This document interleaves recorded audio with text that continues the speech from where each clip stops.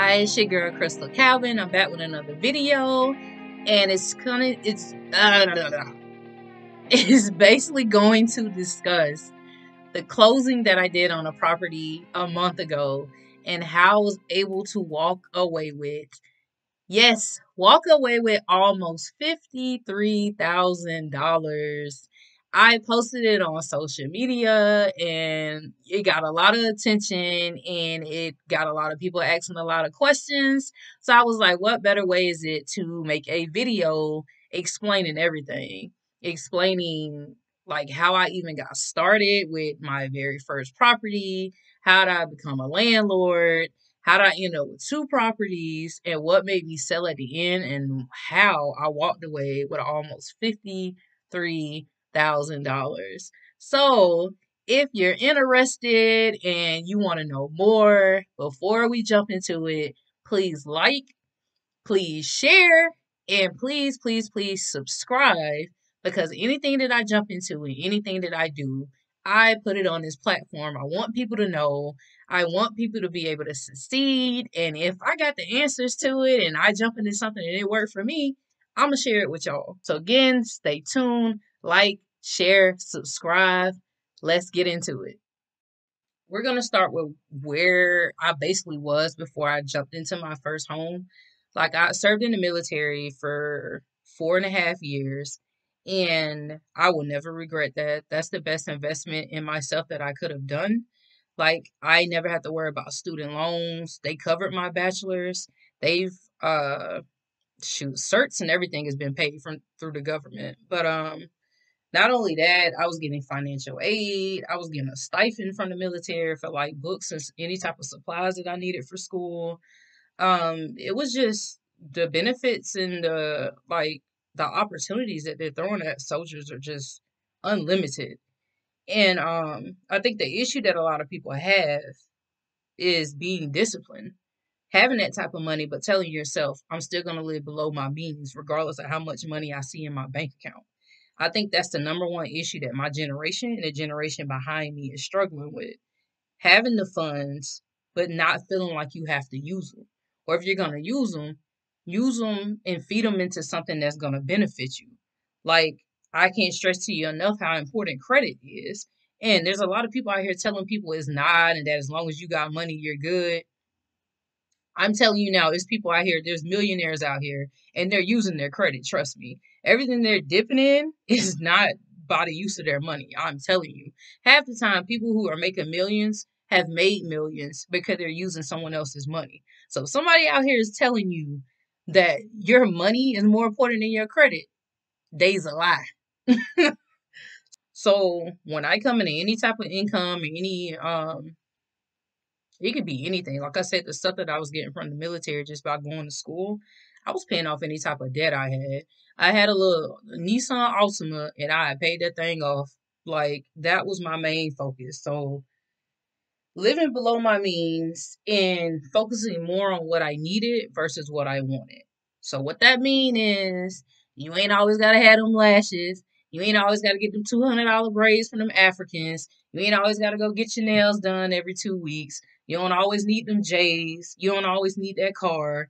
Whatever the case may be, like, live below your means. Stop caring about what other people think about you when you walk out the front door. Because guess what? Them same people don't pay your bills. They don't pay your bills. And I had to teach myself that too. So, long story short, I just disciplined myself. I lived below my means. My credit score went up. And I was just like, okay, now's the time to purchase my first home. And it took a lot. It was a stressful journey. It probably took about a month and a half. They kept pushing back closing and all this other crazy stuff. Yeah, this is one thing that I gotta discuss that nobody told me about before I jumped into purchasing a home. There's this thing called a earnest fee. They always, if you're a veteran, you always hear, oh, you'll never have to pay anything down. You got the VA loan, you'll never have to put anything down, which is true. You'll never have to come to the table with a down payment. But there are other fees that are included in order for this transaction or this process to be completed. And one of them is an earnest fee. Now, it's rare that there's not an earnest fee attached to your contract. And this earnest fee is created by the seller. What it is it is an amount that the seller comes up with that the buyer has to pay in order to jump into a contract and bind it. So this money is basically a payment that is set by the seller for the buyer to pay to basically prove that they're serious about the purchase of his home. So neither the buyer or the seller gets the money. Once the money is submitted, it goes to a third party, which is that third party usually throws it into an account that they call escrow, if I'm correct. If I'm not, drop that in the comment box for me. But I'm pretty sure it goes to like a third party, which is usually some type of attorney that has no relationships with either side. But anyway, they sit on the money. The only way the buyer would get that money back is if they decide that during their inspection, they find something they're not happy with it, whatever the case may be, they're able to take their deposit back and leave. But it's only during that inspection period. Once you go past that period, your earnest money is locked. And if for whatever reason you decide that you don't want to go with that sale, earnest money goes to the seller. Oh, before I forget, there's another fee. It's called a VA funding fee. Now, the only way you can waive this fee, and again, this is a fee that you do not pay up front, it's attached to your loan. But if you have a disability, they have to waive that fee. And that ain't no little fee. That fee can be anywhere. I don't even know how they come up with the number for it, but I know on my first property, I want to say it was at like 5,000 and something, 4,000 and something, something like that. But if you have a disability, and it doesn't even have to be set to a certain amount, you just need to have a VA disability letter just to prove that you have it. Give it to your loan officer and they will waive it. And let's say that you didn't have a disability when you purchased the home and they pulled it from you. And let's say after your purchase, you ended up getting approved for a VA loan. It still applies to you. Get that letter to your loan officer and they will send you that money in a check. This is right. It doesn't go to your loan. It comes to you in a check. Now that I think about it, I probably would have waited. I could have waited. Now that I think about it, in this second house, I got my disability when I had the first house. So that's how I learned how the VA funding fee worked. I showed them my award letter for my disability, and they gave me the money in a check.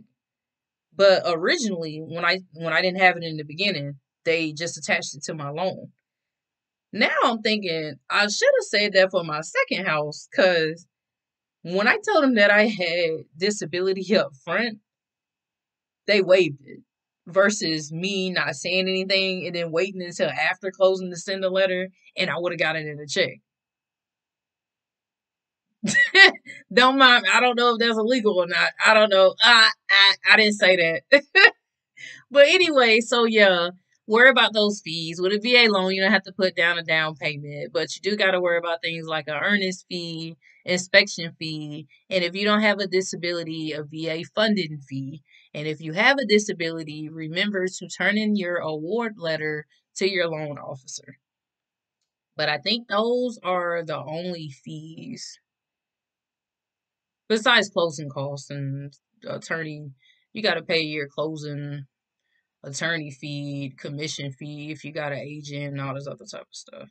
So I moved into the house. I was in it for a year and I met my husband. And I had two kids at this time and he had three.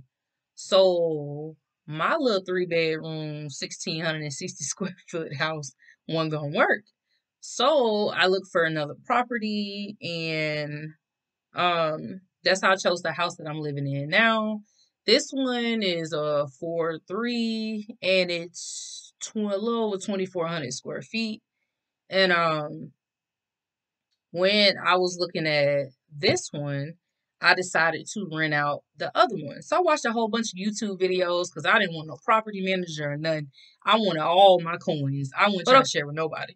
So I fixed the property up, cleaned it, and all this other type of stuff. And I got the tenants in. Like I said, I refinanced the house. So the mortgage went from 1,086 to 950. The tenants moved in. The rent was at $1,500. You do the math on that.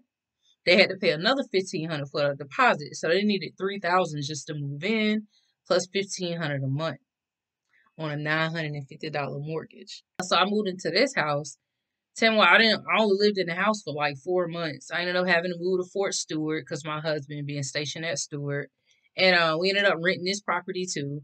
So now this mortgage was a little higher. It was at 1,500 a month. 1,530 to be exact. And we found tenants who started renting it for 15. So we didn't really make much on it, but what it did was it helped us take care of the mortgage while we were down at Stewart. That's what it did. So it's still an asset in my name that I don't have to cover. I'm making someone else pay it. So then when I realized it's a seller's market and that I can profit from my first home, that's when I made the decision to sell my first home. And I was like, I took a risk. I quit my job. I came home. I paid the tenants to move out of this one. And then I started working on the other property, just painting it, changing out the floors and all this other type of stuff so I can go ahead and sell it. And I tried to do a FSBO. That's for sale by owner, which is basically trying to sell your property without an agent. It didn't go so well. I mean, I'd only done it for like 30 days, but I don't know, I just didn't want it to be where every month I'm covering two mortgages, two utilities, two different insurances. Like, I was just ready to sell at this point, and I actually ran into a listing agent. Instead of asking for 6% commission, he was only asking for 3.5, which wasn't bad. It was better than 6. So everything went smoothly. They didn't really ask for nothing crazy. And yeah, a month later, I made it to closing, and that check for, almost 53K slid across that table, and I had accomplished some things. Like, y'all don't understand, like, how stressed I was. Like, I made a decision to quit my network engineering job, and I wanted to just dive straight into real estate. Like, I was taking a huge, huge risk. Like, I had these homes in my names, and I had quit my job, So, I mean, I had a savings and all this other type of stuff, but still, you like, what if it don't work, or what if it doesn't sell? And I ain't gonna lie, I was getting tired of dealing with tenants. But it sold, everything worked out. And I mean, when I quit my job, I wasn't just not doing anything. I actually jumped into real estate school with Maybaum Institute. It was a 6-month online course, and I completed it in 4 months. And just last week, actually, December 23rd, I passed my real estate exam, or my exam to test out of the class. Yes. So now I'm just waiting on the institute to do all my paperwork and register, so I can register to actually take the state exam and actually be certified to be a real estate agent, so I can really take off and really just dive into the things that I love. And I'm trying to make sure that I went over everything that I know as far as like any type of fees people don't talk about, the benefits that I got through the military, the VA loan, VA funding fees. I think I talked about everything, but what I really want you guys to take away from this, basically, like I said, I didn't have a lot of money starting out. I lived below my means, and I stopped caring what everybody else around me thought and what they had. I stopped comparing my lane with other lanes. You need to be looking forward. That's it. That's it. What everybody else is saying and doing is irrelevant. If they not paying your bills and they not bettering you, cut them off. That's something else that I learned. Cut them off. If you got friends around you and they don't have any ambition, they always negative. Anytime you talk to them, they always talking about somebody else. Cut them off. I'm 31 years old. I don't want to hear that shit no more. Sorry for my language, but I just don't want to hear it no more. And as soon as I grew up and I realized what was good for me and what wasn't, things came easier for me. I wasn't stressing no more. I was dealing with depression, anxiety, and sometimes that stuff kicked back in still, but getting rid of all that negativity around me, I was able to breathe and I was able to focus and have the energy to tend to the things in my life that mattered. But we won't go any farther than that. That's straying from the topic of this video. Like I said, I just want to talk a little bit about the things that I've done, the things that I've found out, the knowledge that I've gained. And before I go, I will make another video soon. It's going to be on Toro. And it's gonna for anybody who's never heard of it, it's a app that you can use to rent vehicles, and that's just another way for me to make passive income. So I actually traded in a truck of mine on Carvana because they were willing to give me 10,000 more than what was left on the loan. Like, who wouldn't take that offer? And I decided to get two vehicles instead of putting all my money into that one. And I got a 2019 Nissan Sentra, and I'm gonna rent it on Toro. The car note's only 130, so I'm pretty sure that app is gonna pay that and some. Let's hope for the best. I won't go too far into that. Like I said, a month from now, after a month of being on Toro, I'm going to make another video listing the profit I made on it, how I went about it, and just how my day-to-day activities on it went. So stay tuned for that. In the meantime, please like, share, subscribe. Again, I come up here to talk about everything that I've learned, everything that I've done, because I want to be good and I want everybody else around me good. And if you got any questions or you want to hit me up or you got anything that you want to tell me that I don't know or anything on here that you think that I got wrong, please comment, because I want to know. I never want to steer somebody in the wrong direction. Or if you got any type of information that you think are better than me, please comment. Please comment in the comment section. And again, do not forget to like, share, and especially subscribe so you can see my next video on Toro, because I promise you, it will be worth it. In the meantime, stay focused.